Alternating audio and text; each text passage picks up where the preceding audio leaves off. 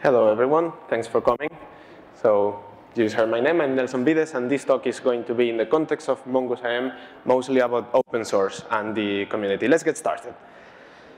So first of all, who is the presenter? So this is me. I'm Nelson Vides, Erlang consultant and core MongooseIM developer. I have been working in Erlang Solutions for over 3 years and a half, more or less. MongooseIM from the beginning. For me, programming is a hobby, a free time thing. It's something that I can do like on Saturday morning after a long Friday night. It's like, if I have nothing else to do, it's fun. Like, I can just hack stuff, and it's a good entertainment. And I have an unhealthy obsession with performance. I often get reminded of, first make it beautiful and then later make it fast. I get reminded of that very often because I tend to over-optimize every single tiny detail. It's an obsession. This is how I got started. This is the actual picture of the day when I met Robert Virding. One day, there was a meetup in Krakow.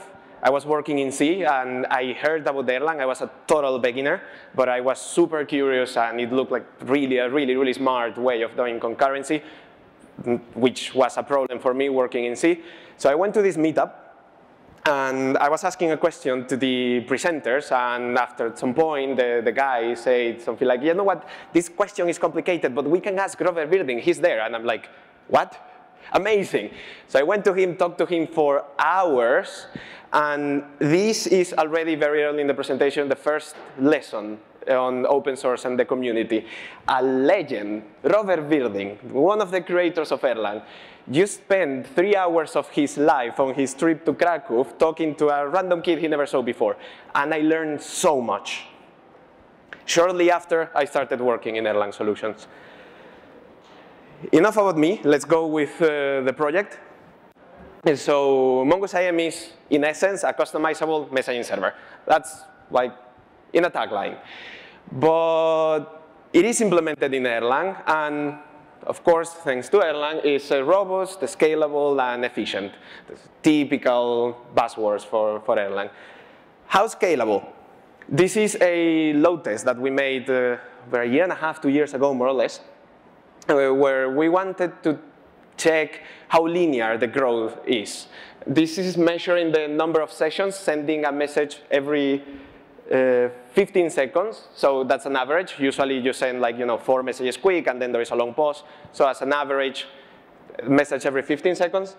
And how many users can be connected before the machine is saturated. So in this small C5 large, which is 2 CPUs, 4 gigabytes of RAM, it can take 137,000 connections, and it grows with the CPU, more or less linearly, up to that one when we run out of AWS credits. This gets very expensive to test. That machine had 64 cores and 100 gigas of RAM, 108 or something like that. You can check on the documentation for the AWS machines, where we managed to connect 2.5 million. This is, of course, like the speed limit of your car, where it says that it can go at 215, but you never go at 215. The road is not that perfect, like the one the car was tested on. Also, it's usually not illegal. It's usually illegal. And sometimes in your car, you have things on the truck, and you have more passengers, so the car is heavier. But it gives you an idea of the theoretical performance. In this place, I'm based in Europe. I'm based in Poland. And a few months ago, here in this corner, for those of you that may not know where Coruña is, I gave pretty much this presentation, plus some improvements and updates. And there, I presented this statistic. The University of Coruña has this many students with administrative staff and academic staff. That is rounding up, let's say, 20,000 people. Imagine that you make a chat server for the University of Coruña, and you get this small machine, the C5 large that we saw before, and the people start sending a lot of messages. Like, everyone gets crazy sending messages. I don't know, it's exam times and so on. You can get 68,000 sessions sending messages like crazy in a machine that has 2 CPUs and 4 gigas of RAM. My grandma has a phone with more resources than that. and it's enough for a whole university. The context of MongooseIM, how it's implemented. Like, there is a few important things in MongooseIM. We use persistent terms for configuration, C2S processes, representing the client-to-server connection, hooks and handlers, this will be important, worker pools, and APIs. Let's go through them quickly. A side note, this guy, in this book, was told that for every formula in his book, he will sell half of the number of books. So I'm trying to take a lesson here. Probably for every piece of code that I write, half of you will fall asleep. So don't read it. There is some slides with code. I will just explain it. Don't read it. Just don't fall onto Stephen Hawking's trap. So configuration. MongooseIM has changed. In the past, it used to be a Erlang terms file that then was stored in arbitrarily nested niche and ETS tables depending on the piece of configuration. The archive configuration was stored in one place, the listeners in a different one. It was a bit messy, and one day we were told that MongooseIM configuration is the trenches of the sum of MongooseIM, so we decided to fix this. And for version 4, we made the configuration in TOML, but everything was in the background translated to the same distributed mesh. And by version 5.1, this was fixed in a single persister term tree that represents the TOML tree in the configuration. So now both like front-end and back-end are really clean, readable, easy to code and work with. This is one of my favorite pieces of code ever. It's so fantastic. It was also one of the my favorite pull requests that I saw coming to MongooseIM. When you want to check some configuration, TOML describes that in a tree, and you want to just parse the tree and arrive to the value for your key. So you just give a list with your keys, and in 5 lines of code, you check the config. It's beautiful. A bit more how MongooseIM works. There is a top EJRD supervisor for historical reasons. That this part, to be precise, is work in progress, but it's pretty much there. Uses Ranch. We used to have a pretty much like architecture-wise copy of Ranch 1.7. Eventually, we decided to use Ranch 2.0 and have less duplication. Ranch spawns a bunch of supervisors with listeners. The listeners on connection spawn against item that represents the XMPP protocol. Pretty much how OTP implements SSL. It's also a similar idea. The state machine protocol has different states for waiting for stream, authentication, till you have a connection, and then you send messages. The place where messages are, once you have a connection, it works pretty much like this. You receive a TCP packet, you decode it if it's encrypted, you parse the XML. MongooseIM is an XMPP server, so it's XML-based.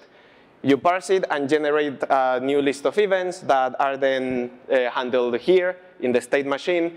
For every event, you run a hook that says there is a new message, new event. Somebody wants to do something with it.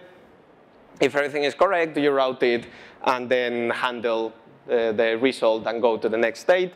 And the other place when, like this is when the user sends a message with his device. When someone else sends a message to the user, is routed this way. You receive an info event, one of these exclamation marks, with a route and the accumulator. Again, you parse, you run the event. Now you receive a packet. You didn't send it. If everything is correct, you put it in the socket. These events, things that can be handled in those events are, for example, metrics, like for the system, push notifications. There is a new message, the user is not online, so we want to plug it to the push notification backend. You can send carbon copies. When you have 2 devices, you send a message in one, you want the other synchronized. Typical messaging experience, I'm sure you're all familiar. How is this event thing working? So there is 2 steps of it. On the one hand, you have to register the event, and then you fire the handlers that were registered for this event. So first you add a handler, you check that was not added before, and then you insert it in a certain order in the table that contains them. And then when you want to trigger the event, you look up the table, get your list of handlers, and execute them one by one. This is very similar to the next piece of code that to this one, most of you will be very familiar. You insert a handler. This time you check, in a different way, you check if the ETS table already contains it. If it doesn't, you insert it. When you want to run it, you get the list of events for the event name and execute them one by one. That one is the code for telemetry. That is this very important library that you should all be using. It's already plugged into Phoenix and many other systems, for example. When I joined Erlang Solutions 3.5 years ago, Arek was just releasing the telemetry, and it was like a hot topic, and I was totally not familiar with it. I was new to the whole ecosystem, and hearing telemetry all the time. So I went to Arek and said, Arek, what is this? Like, give me an introduction. And we went to the conference room, to the whiteboard, and he drew something like this that he reconstructed from memory years later. So more or less, this is what he drew. So you have this concept of an event, and you want to trigger handlers. OTP gives you the gen event that if a handler fails, it's removed, but it's asynchronous. The event, it's given to a server that will run all the handlers. And that doesn't scale. If, like, every C2S process, you have 1 million people sending messages, they all run the new message arrive. There is one process that will get 1 million notifications, please run this event. It's a bottleneck. So what you would want to do is that each one of those client processes executes the event with the handlers. So this is what MongooseIM had and what telemetry wanted to achieve.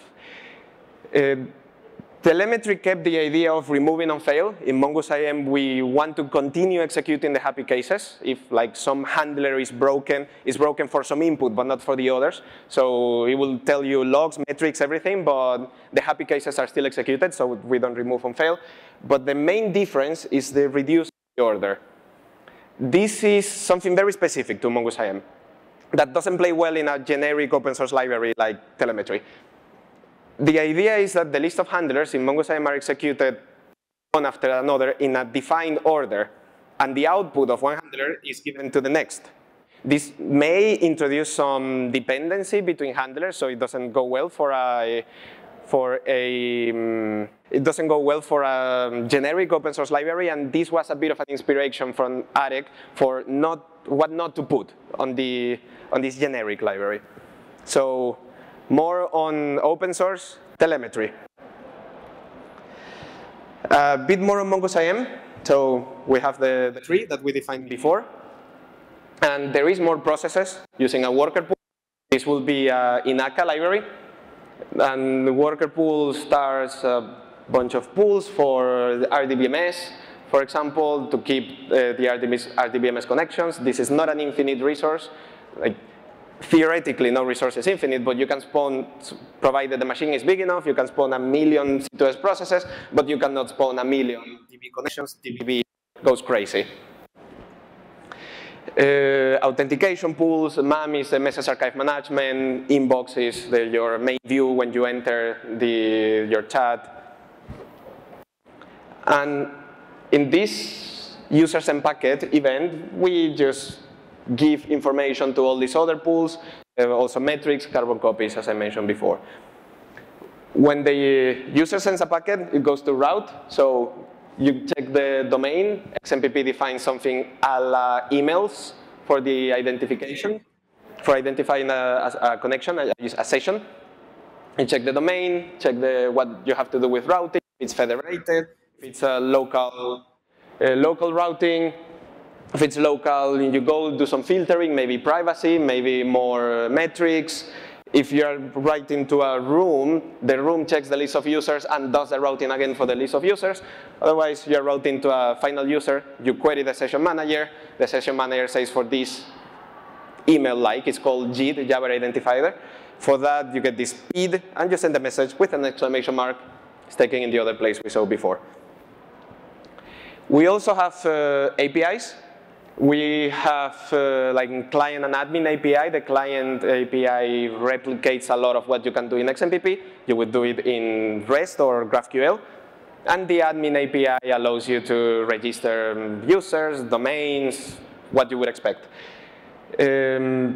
Now, to be released very, very soon, within the next few weeks, we'll release a MongooseIM 6.0 with a GraphQL frontend.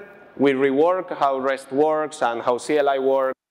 So we have like 3 frontends and 1 backend, and then you can request certain behavior from an API. So that is MongooseIM.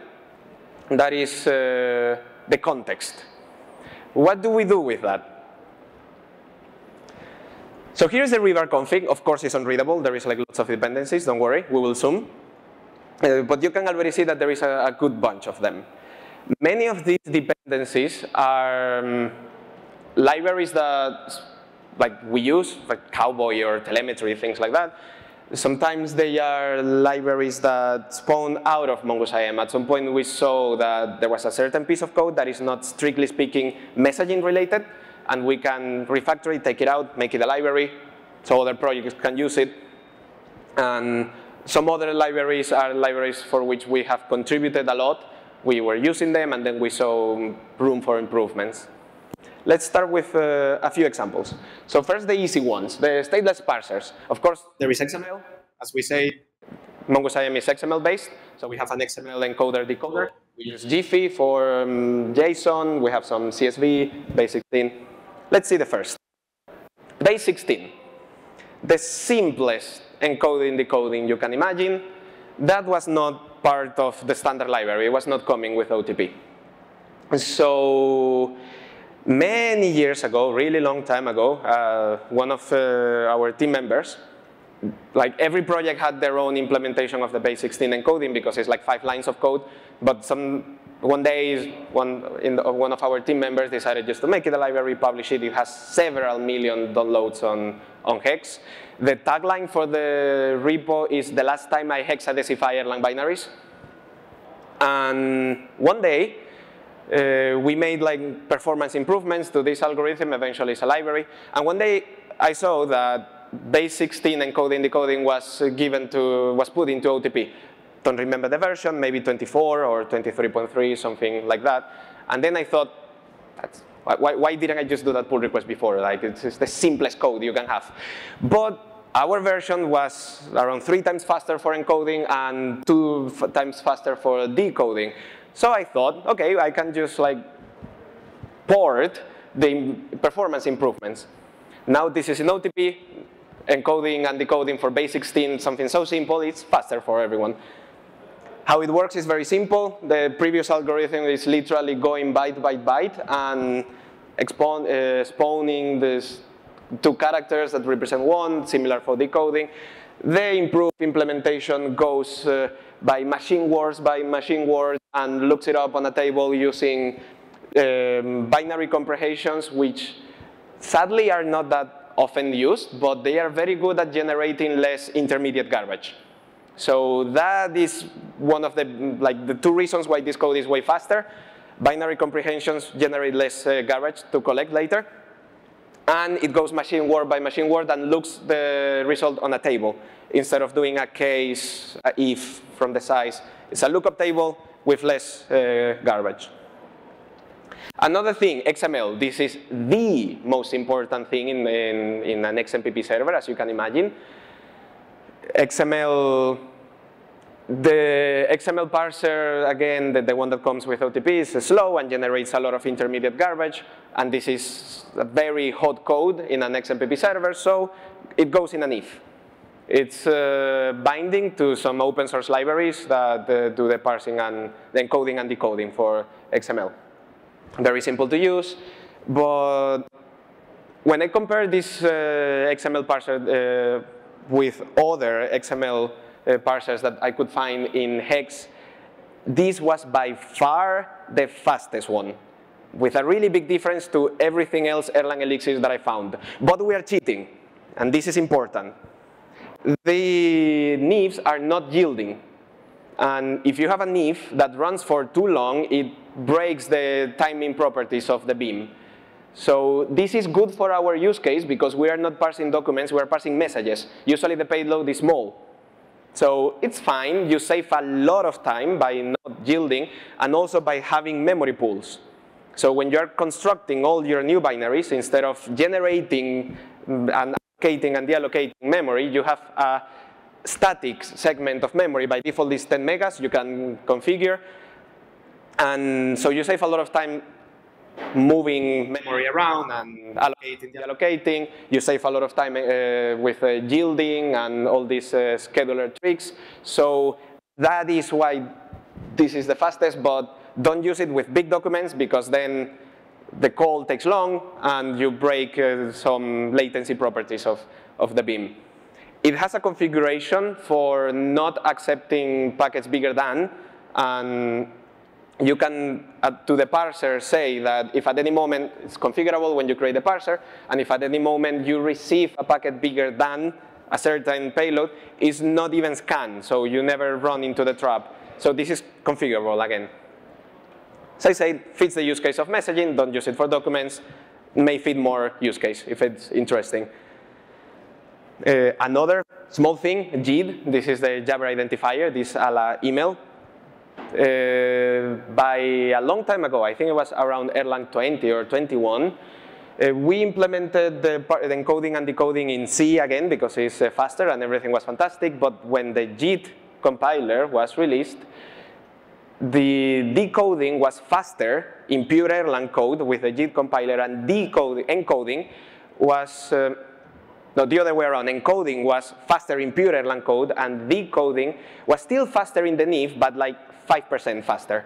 So the complexity of having C code, this is dangerous and more expensive to maintain. For only 5% faster, we still have it there, but with the future JIT improvements, we will probably also keep it revert it back to pure Erlang.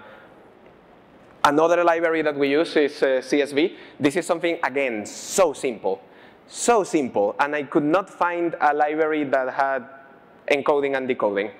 There was some library in Hex that had decoding implemented as a NIF, and it was fantastically fast and using very little memory, and it was very good, but it only had the decoding, not the other one. So I needed like 2 libraries, one for encoding CSV, another library for decoding, and it's like such a simple algorithm, we could just have a single module that does both. And we made it a packet. This is the simple documentation. It also can take streams. Then you have to create your encoder, decoder, just as you would expect. Otherwise, you can just encode and decode inputs at once. We use this, for example, for GDPR, for dumping data. If a user requests all the data available on him on the server, we dump it all in a big CSV. It's not hot code, so it can be Erlang. This is very sporadically used. A few more things that we have on observability, apart from what I mentioned before on the inspirations that we gave to telemetry. These are some of the libraries that we use, and there is this interesting one, syslogger.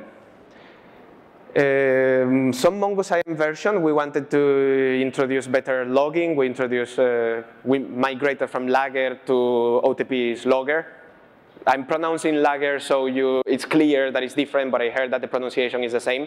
But anyway, and we also gave like some backends with like Logstash and so on. We also wanted to introduce syslogger, and I saw that Lucas Larsson had some hobby project on a syslogger backend for Erlang. And one of those free Saturdays or hackathons or things like that. We wanted it. I asked Lucas, hey, what's the status of this? And he said, I don't know. It was like, it's there. Do you want it? Maintain it? Whatever. So he gave it to us. We moved it to compile with Rebar and not AutoTools. Fixed a few bugs. Made it a Hex packet. It's in Hex. Again, ready for everyone to use. A few more things. These two are interesting. FastTLS and Fast Scrum. So this comes from yet another version of MongooseIM when we wanted to focus on security, especially authentication, and improving, like starting to use LS 1.3, things that you can do. And we needed 2 things. XMPP requires a Scrum SHA-1 but not all the others. We wanted all the others without introducing a lot of code duplication. And we also wanted channel binding, which is like some mixing of data between the network layer and the application layer to detect man in the middle. So I don't want to bother you with a lot of details because I already gave a full 40-minute talk on this in the last CodeBeam America in 21. But the gist of the idea is that humans are bad at passwords and machines are really good at guessing. So you want to make the guessing really expensive. So the machine cannot guess millions per second, but just a few. So there is an algorithm with a super nested hashing that you cannot parallelize that requires you to run this expensive operation, so the guess gets very delayed. This is configurable, how expensive you want to make it. And it's very cool to make it very expensive, but if your defender implementation is way slower than the attacker implementation, okay, he may not guess the password, but he can still DDoS you. So you don't want it to be more expensive for you than for the attacker. So there is a library that abstracts all these different kinds of scam that uses another library that implements all this nested hashing in C, and that was, depending on the complexity is configurable, it grows linearly, and also the memory usage grows linearly. In Erlang, in the C implementation is constant, regardless of the configured complexity. For TLS, there is this library called FastTLS that does the encoding and decoding on the spot. So in the OTP implementation, when you upgrade that connection from TCP to TLS, the socket is actually given to an SSL process that will receive the TCP socket with some scrambled data and has the keys to decode that, to decrypt. In this case, your process continues receiving the TCP connection and has the data, the keys that are needed to decode that on the spot, using again NIFs that that are binded to OpenSSL. Because we wanted this TCP binding, we needed to expose some OpenSSL APIs to get the data that we need to bind it with the application layer. So we contributed here a bunch of pull requests. Before doing that, we realized that FastTLS was not using dialyzer, for example. So before touching anything, the first pull request was putting dialyzer and discovering things that were broken, because there were some. A bunch of other updates from new versions. This library was made by the times of OTP 12 or 14. So all the new features of the new versions of OTP were given in the different pull requests. And then the plus for the channel binding. A few more libraries that we have. We created segmented cache, and we also use a lot worker pools. What are they? So first, segmented cache. We needed cache for reasons everyone would need. For example, when you're sending a message to a room, the room fetches the list of users that belong to this room and then routes the message to each one of the users. You can cache that and not look it up in the database every single time. That's an example. The problem is that on a call server, if lots of people send messages to a room, for example, you will fetch from the database lots of times the same data. But if you cache it, you want that data to be available as soon as possible for the next client sending a message to that room. Otherwise, the next client will go to the database again. And many of the cache libraries that we saw were usually routed through a GEN server. So you have a GEN server that owns the table, and the table is public to read, but it's private to write. So you send a message to the GEN server, and the GEN server writes that on the table. When you have a spike and hundreds of users are sending a message to the same room, there is a delay by the time this process gets the information and puts that on the table, while all the other processes are looking for this data. So if you send messages to 20 different rooms, the GEN server will cache all of them linearly. So the room number 20 gets a delay. And then you're going to fetch the members of a room number 20 all the other times, because it's happening in parallel. So how is this implemented? There is a public ETS table that everyone can read and write to. So you avoid these delays. ETS tables are using all the latest features that OTP had given to ETS tables. So read and write concurrent with automatic, the decentralized counters, all those things. And what makes it even cheaper is the bookkeeping. You want to clean up your cache eventually. So usually you keep together with your record a timestamp, and then periodically you have to check. So the record that you stored is a bit bigger, and then you have to browse through the table to see what you have to clean. We take a super lazy approach here, which is good when you don't need the granularity, and it's way faster and uses less memory. We keep 3 tables. They are stored in a persistent term. And we also keep, the references are stored in a persistent term. And we also keep an atomic counter. And the atomic counter at the beginning points at table number 1. So all the reads and writes go to table number 1. The reads, if it's not in number 1, then check number 2 and then number 3. If it's not there, not there. Periodically, the atomic counter is updated to point to table number 2. And now table number 2 is the beginning. So now all the reads and writes will go to table number 2. And table number 1 is the old one. So now you can clean it. And with this rotation, bookkeeping is extremely simple. You basically just rotate and dump the entire table and not pieces of it that you have to match, but just the entire table. So it loses granularity if you configure every table to be 1 hour and you insert exactly when it's migrating to the new table. Your record will be there for 2 hours instead of 3. Loses that granularity. But for our use case, it was fine, and hopefully it's useful for more people. What was lovely, what was really, really lovely, is that soon after, we got a pull request. A pull request from Pablo Costas from the Coruña University that I mentioned before. And he was the one that motivated me to prepare this talk and give Coruña now to you. Thank you, Pablo. We got a pull request with stateful property-based testing using parallel workers, which to me was incredible. All my knowledge of property-based testing was the usual, the reverse of a list of the reverse is equivalent to the list, and the intro conference talk. That's all I knew about property-based testing. And I used to use it for when I was implementing some C code, just to check that it's equivalent to the Erlang code. So generate absolutely random inputs. Whatever happens has to be the same. And that's all I knew about property-based testing. And then we got a stateful property checking using parallel workers, taking into account concurrency, data races, what is, if it's introduced, it should be there. The magic of open source. More things, worker pool. So there is this library that we use in MongooseIM called worker pool, that for creativity, that has like a lot of the functionality you would expect from a worker pool. You can configure how many workers, you can configure different strategies, so you can hash by key, you can check by the smallest queue, or the next by round robin.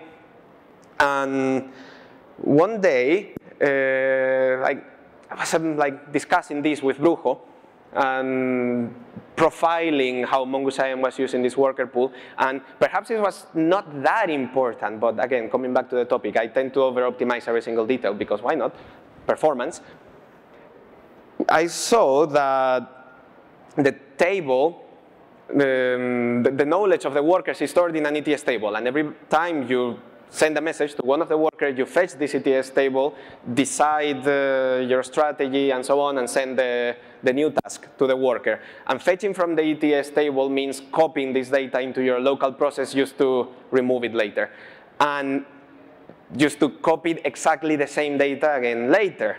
So there was a lot of redundant copying and so on. So I made this very simple load test, very simple profiling, where the idea is that the workers are just doing a ping pong. So the client just sends a ping and waits for the pong. The simplest thing that a worker can do. So this is a really unrealistic use case. Usually workers will do big DB operations or things like that. But in that case, fetching all the knowledge from ETS tables was 15.56% of the whole CPU time. And after putting that on a persistent term is 0.22. So that's very close to 0. With a worker pool, I want the worker pool to do the task that I have requested and not to think how to do it. So that's a nice improvement. In proportion, this is going to be very small compared to an actual task, like a DB operation. It probably went from like 0.5 to 0.1. It's not that big difference, but it's something. Big difference, I would expect at some point to be the memory consumption, because from a persistent term, you are not copying things again and again, because it's the same data. Just a funny thing about this, by the time this was published, Brujo posted this on Twitter. A new version of a worker pool, my favorite Erlang process pool library, thanks to contributors. And my Twitter, just by coincidence, this is not the answer to this post, my Twitter showed that this way, by Elon Musk just tweeting, friends and pools are great, just below that one. I always love the coincidence. HTTP tools. So a small one, we have Fusco. Fusco is yet another HTTP client. HTTP1, process per request, and not one GEN server handling all of them. But most importantly, we have GraphQL. So I said at the beginning, now we introduce a GraphQL frontend, a GraphQL API to MongooseIM. So we looked for GraphQL implementations. For Erlang, there was one that had some limitations, like it accepted a single schema, but we have like different admin and client APIs, and some problems with like type checking and so on. We made some pull requests, and look at the time of the pull request is November 21. These screenshots are from a couple of weeks ago, and they are still not merged. So the library found a new home, basically. We just forked it and merged our improvements, and now there is a GraphQL library for any of you that wants to use GraphQL in Erlang. And a few more things, outgoing pools. So we have support for the archive, for example, for all the usual RDBMS pools, so Postgres, MySQL, Microsoft Server, etc. We also have support for Rayak, Redis, many others, Cassandra, Elasticsearch. For those, we use the appropriate libraries that were exposed. But there is this problem with the Microsoft one, where the OTP implementation has some limitation and some bugs. And there is this issue still open. Again, this is a screenshot from a few weeks ago when I prepared the slides. And the issue is from May 2017, and it's still open. So around May 2018, maybe, after waiting for enough time, we just copy-pasted the whole code, fixed what needed to be fixed, made a hex package, and now you have a ODBC hex library that we all can use as well. And a few more things that we use. Of course, we use Recon. I have to say that non-Erlang people, when I ask them to debug something for me on the shell when I don't have access, they are usually happy with the usage with Recon.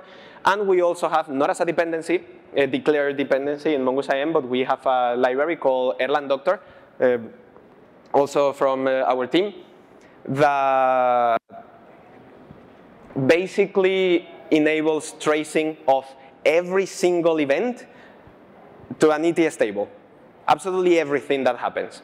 And then you get this recorded stream of events that you can, using ETS match specifications, you can browse, classify, backtrace, make statistics, rerun new functions, check full call stacks, and check like how they were called in parallel. It's my usual go-to tool for when I have to debug something. And again, it's available in hex, and as it even has a snippet that is very useful when you need to check something on a live server. And the intro in GitHub, there is a snippet. Just copy-paste this in your shell, execute, and it downloads the module from GitHub and loads it in your shell. So you don't even need the dependency. Documentation is fantastic, very powerful. Don't use it in production because it stores on the ETS table absolutely everything. So you run out of memory very fast. So in production, this is a bit unsafe, but on a development server, it gives you really good insight on everything that happened on the server. And that's all.